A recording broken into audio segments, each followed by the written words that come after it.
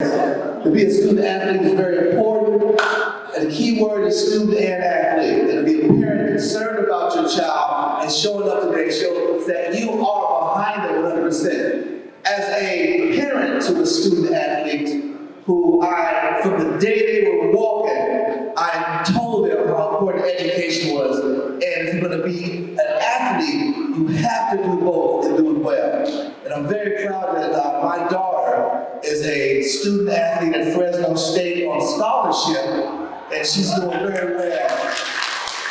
And I'm proud of that. Because it takes both the educational side, and when your child gets a scholarship to college, that's a new car, ladies. That is a new car.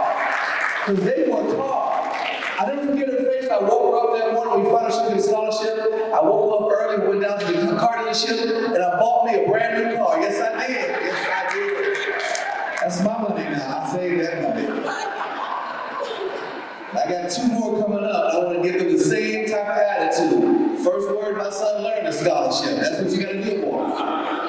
So the fact that you hear from your children, you understand that my house is important that you get an education. And it's very important that somebody else pay for it. That's what I try to tell them.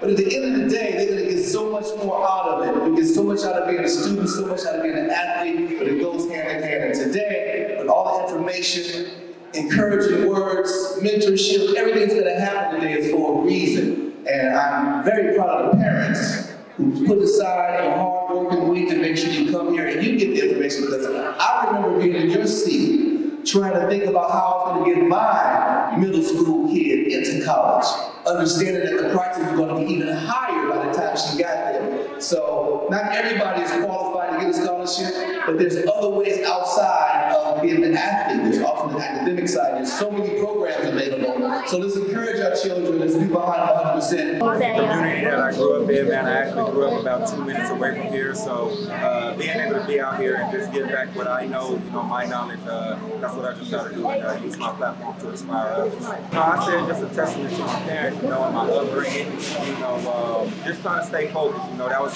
kind of my topic of the speech today, overcoming distractions. Life is full of all kinds of distractions, but just overcoming them and trying to eliminate the distractions in your life is what's been important for me.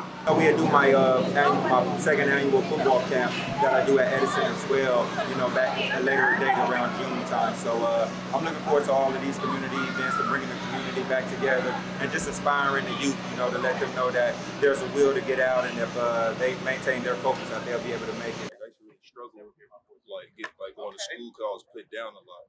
Like I didn't want to do it no more. I was like in a hole, but I learned how Gordon was telling me to focus more. That's what I started doing. I focused.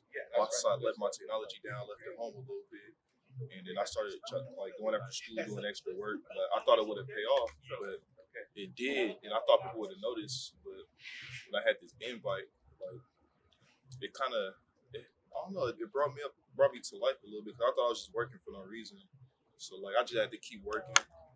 I just got to keep on going at it, So it's never too late to get your stuff together, like what he was telling me, and that's what I had to do to do what I'm doing now. Because if I wasn't, I could be doing other bad things, like hanging out with homies that smoke weed and stuff like that.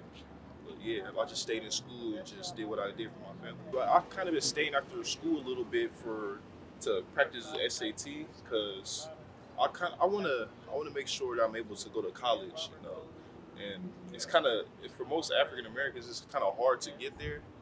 But yeah, I just want to be known to be doing that, because most of my family, like some family I know, they could have did it, but they didn't. And I want to break that pattern.